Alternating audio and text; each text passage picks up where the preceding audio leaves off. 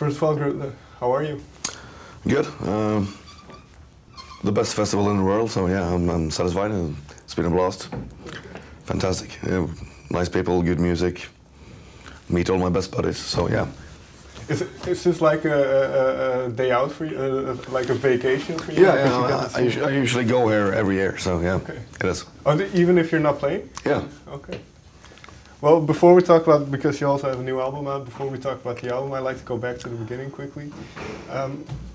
Your very first record, do you remember what that was?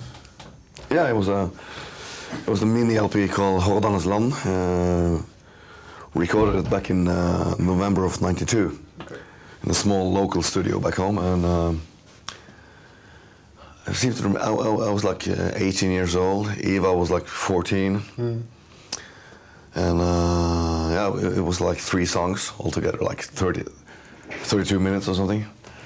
So yeah, already back then we had like our songs were like from 8 till 13 minutes.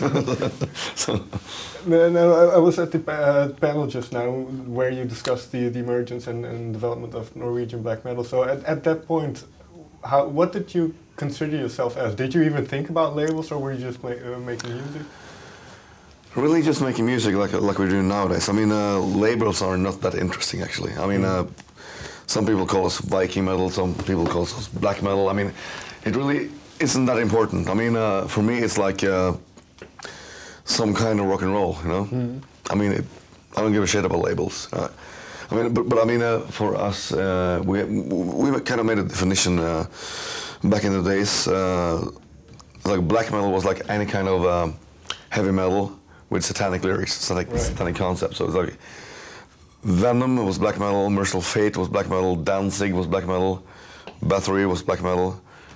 Enslaved was not black metal because we didn't have satanic lyrics. Right. So. And because, well, you also mentioned in the panel your influences were quite different from those were the bands you just mentioned were some of the influences, but also very progressive classic rock type music. Yeah. So how did that develop? Where did that come from? Those initial influences? Well, I mean, we grew up like in late 70s and early 80s, so we had like the first bands we were listening to was obviously Kiss, and later on Iron Maiden and Nazareth, and it was basically the cassettes or the vinyls that our brothers or sisters had, because they were born in like in the mid 60s, so we would steal or borrow their cassettes. So I mean, the first hard rock bands I was listening to was Kiss, Iron Maiden, and Nazareth. Okay. So and later on, I mean, you wanted something more heavy, so we moved into Venom and Merciful Fate, and also the thrash metal, like both the American Bay Area thrash metal, like Metallica and Slayer and stuff like that, Anthrax, but also the European thrash metal that was a little harder, more aggressive bands like Sodom and Destruction and Creator, and Celtic Frost and Bathory from Sweden. So that was kind of the thing. I mean, you were always searching for something more extreme.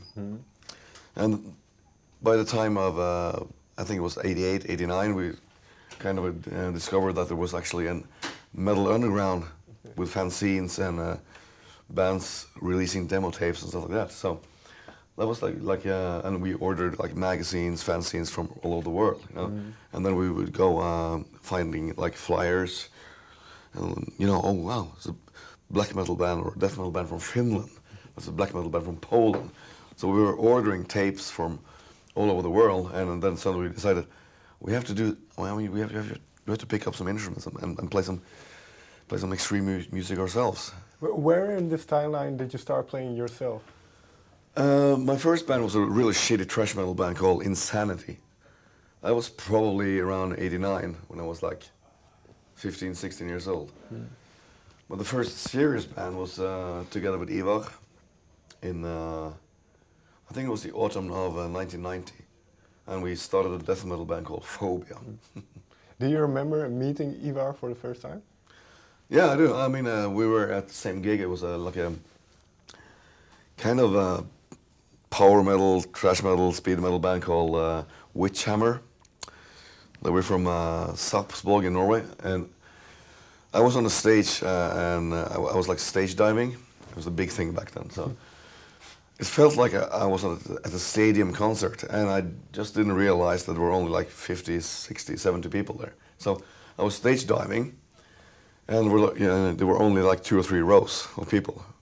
So the rest was empty. So I was diving over those rows and hit this little, I thought it was a girl actually, I thought. And he almost fainted, and it's like, oh, it's actually a guy, boy.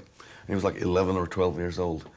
And like 2 years later, I met him in the rehearsal place. He was like hired by the drummer to play guitar in our new band, which ended up being called Phobia. Did you recognize him then? I did. I was like, ah, so you are a boy, not a girl. You sound like a girl. And last time we spoke to Ivar and we asked this question, which I'm about to ask him, so I'm wondering what you're going to say. But you are the 2 only founding members left in the band. What makes the connection between you 2 so strong? Well, I mean, we've been playing together for like 25 years, and after a while we kind of became, we went from being friends to become brothers, you know, so it's just like, it's one of the most important people in my life, and vice versa, I guess. So we know each other so well. I mean, we know when to step on the toes, and we know when to not step on the toes. So we know when to interfere, and we know when to not interfere. And we share the same taste in weird music. So we're like both music collectors, and we discuss music all the time. I mean, whenever I hear a good song from on the radio or at a friend's place, I will always call Ivar and I said, "You have to check this out. You just have to check this out." And so we do all the time.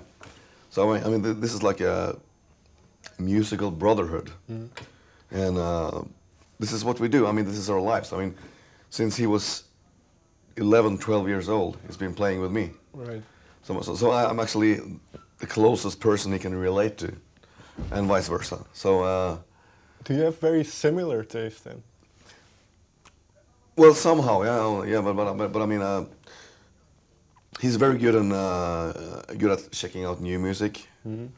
Well, I'm like kind of the librarian that goes into popular music from the 50s, 60s, and 70s. You know, so I think we kind of become a unity together. You know. He has his skills and I have mine, and together we make a strange, weird symbiosis of weirdness. What was the last record you bonded over? The last something recently maybe that he or you went to the other and said, "You have to check this out." Well, the last album we actually checked out together was probably the Devin Townsend project, because I'm a big prog rock fan, and he said, "This is actually some new music that you will actually embrace." And of course I totally agreed, because I kind of sense what he likes, enjoys, and the same way around with me. I mean, if there's something reminding him of King Crimson or even the Beatles, like contemporary music, he will give me a call. Check this out, and I say, yeah, you're right, as usual. And well, you said then he is more aware of the new music, and you like to delve more into. He pays attention to what's going on, and basically I'm not.